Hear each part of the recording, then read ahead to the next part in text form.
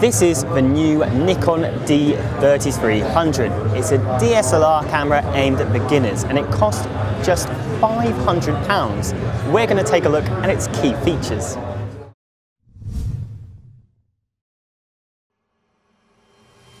Although it's aimed at amateurs who might want to upgrade from a compact camera, the Nikon D3300 packs some impressive specs. It's got a 24.2 megapixel sensor and can shoot 5 frames per second, which is pretty good for a camera of this size.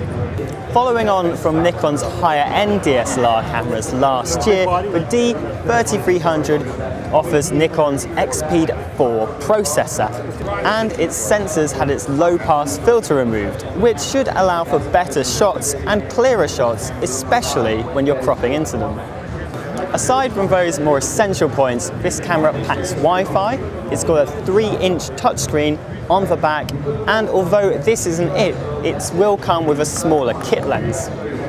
What's really great about the D3300 though is its price point. If I was looking to get into photography and picking up a DSLR camera, this model for under £500 is a really good choice.